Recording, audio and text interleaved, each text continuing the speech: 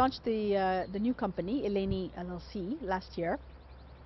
We sort of said, okay, we're going to build a model where we bring private investment and a consortium of investors, the technology, the know-how, and put up exchanges, across the continent. So we've embarked on or we're starting to get a project going in Ghana. So I think Ghana will be our first country where we're going to set up the Ghana Commodity Exchange. And really the idea is that Ghana could become a regional West Africa hub.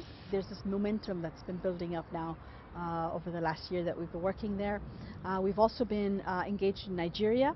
We've already done the roadmap for the commodity exchange. We're now doing the feasibility work to get a model up for Cameroon. We've also signed an MOU with Mozambique.